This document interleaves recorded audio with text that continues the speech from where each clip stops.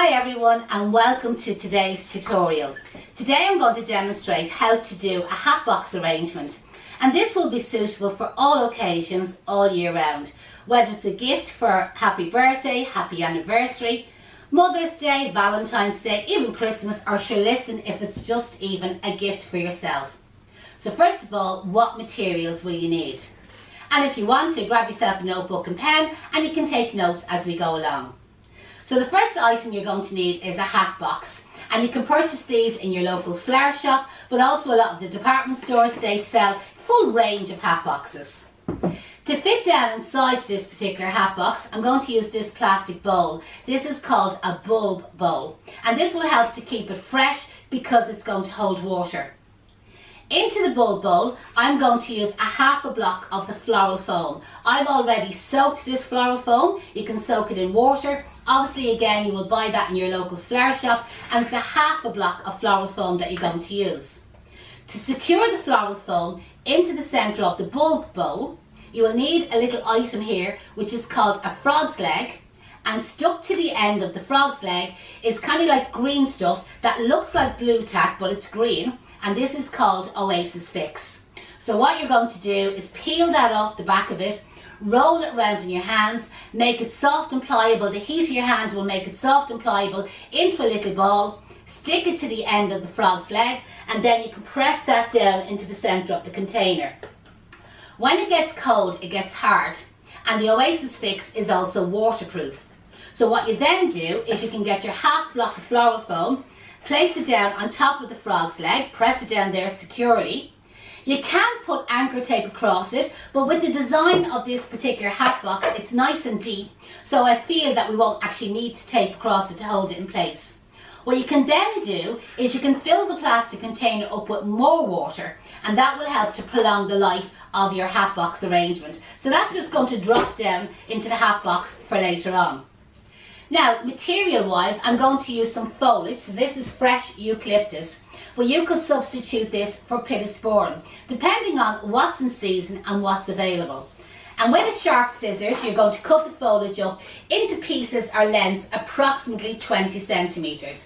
There will be some of them a little bit shorter and some of them a little bit longer. You'll see there, I never measured them. I just kind of make a rough guess and cut up, and you'll probably need about 20 sprigs of foliage in total. Some of you may use a little bit more and some of you may use a little bit less, but it's always good to have a few extra ones just in case. Now this particular hat box, I'm going to use artificial or faux flowers. So what I have is this little bunch of ranunculus flowers or protea flowers, and they're absolutely beautiful, they are, and they're available in a full range of colours. Now they do come as a bunch like that. They are hard to cut up. So sometimes when I send them out to the students, I have them already cut up, you see, as individual flowers. You just need a sharp scissors or a wire cutters, because there's a wire inside each of these plastic stems. So within that bunch, you know, that way, you're going to get 10 flowers in total. 8 of them will be kind of like decent sized heads, and 2 of them are kind of like buds. So that kind of makes it very realistic looking. So there's our 2 little buds there. So that's our little bunch of faux flowers. But again, you can substitute them and you can use something different. To give it another little bit of texture, I'm going to add in a little bit of dried flowers, okay? And again, the dried flowers are very much on trend at the moment, but if you prefer to leave them out, that's completely up to you. As a little extra in the display, I have a nice little bird, you know the way, and again, it depends on the colours of your accessories. Do you want to add in the little bird? So, a last thing that we need is a lollipop stick. And these are like waxing sticks, so if anybody goes to their beauticians to get a bit of waxing done, these are the sticks that they use. But again, otherwise you can go to the likes of Mr. Price and they sell the lollipop sticks. So what I'm going to do first is, using the lid of the hat box, is I'm going to place the lollipop stick on it, and I'm going to secure it with a little piece of sellotape, okay?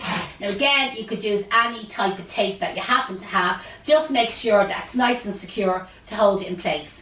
Now that might look a little bit unsightly, but it is going to be covered with the foliage and the flowers later on.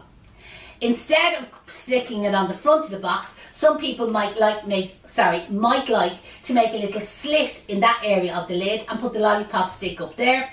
or other people might like to use a wire. It's completely up to yourself. So using the lollipop stick, I'm going to now secure the lid down into the box, you see, like so. So now I'm going to work around the lid and the box while I'm making my display. So get your pieces of foliage and maybe your longer pieces. Remember I said when you're cutting them up, you may find that some of them are a little bit longer than others, okay? So with the longer pieces, and before you insert any piece of foliage, make sure that there's no leaf at the very bottom. And have the foliage cut long enough that when you stick it down into the floral foam, that it's kind of slightly coming up over the edge of the hat box. Now again, you can have it exactly the same height, you can have it barely coming over the edge, or you can have it coming a good bit over the edge. I like to use a mixture, you know what I mean? And that way then it's not too structured. So work around the edge of the hat box, inserting each of the pieces of foliage. And as I said, keep them close to the edge of the cardboard.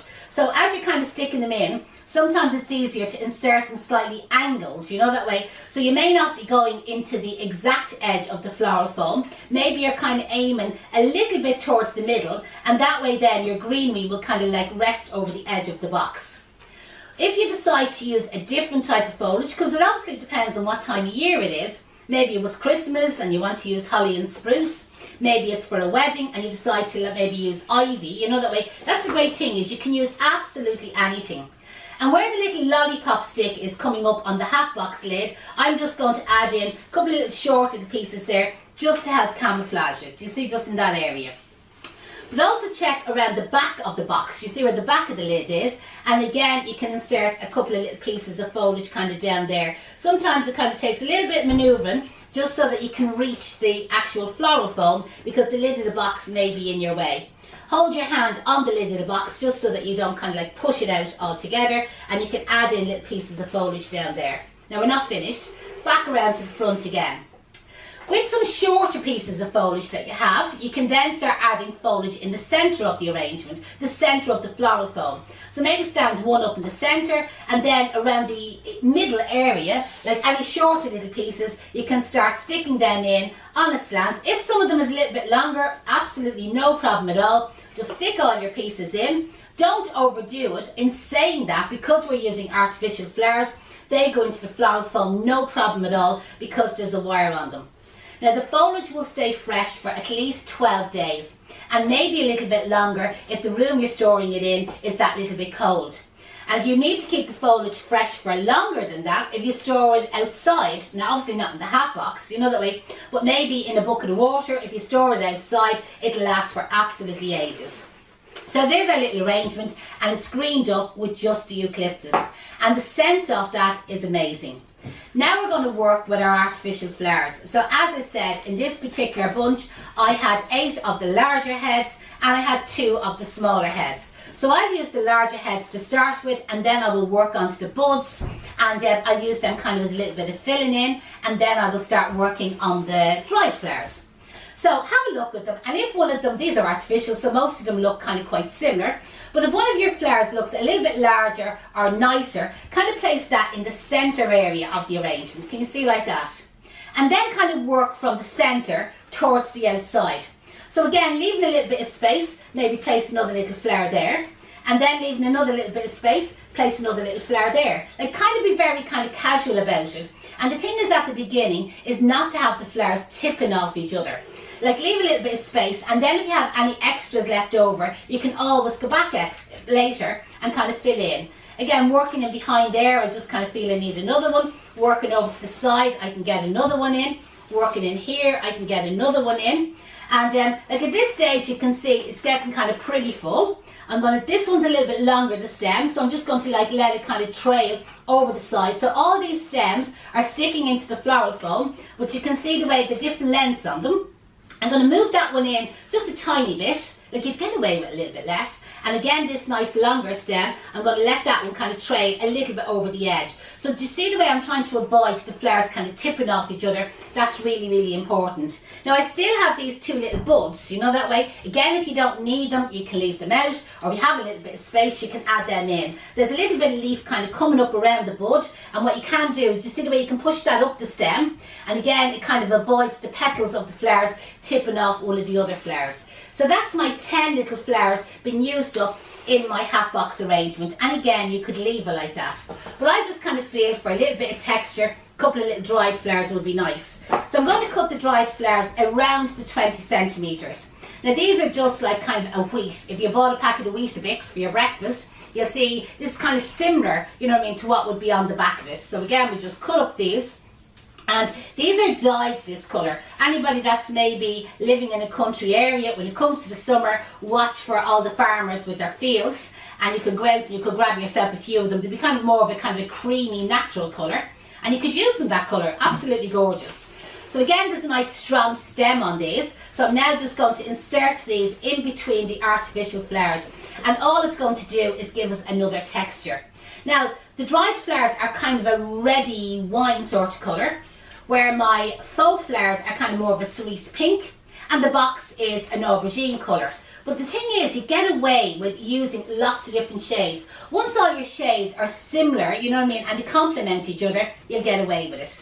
But when it comes to colours, I always find it's personal choice. And some people might like a colour, and other people say, God, no, it's not their cup of tea. And that's absolutely fine.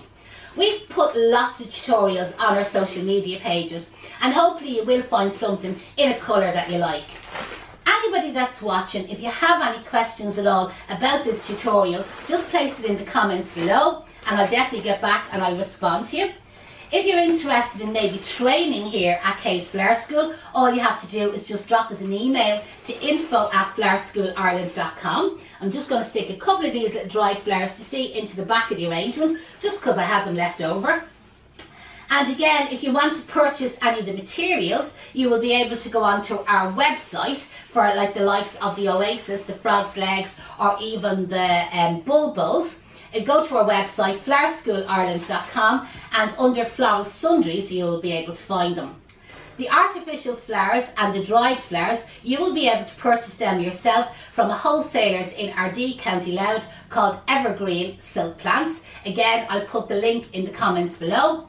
And hope you enjoyed that tutorial. I'd really appreciate if you interacted with us, gave us a thumbs up, maybe put a comment, tag your friend, and we'd really appreciate if you could share this video.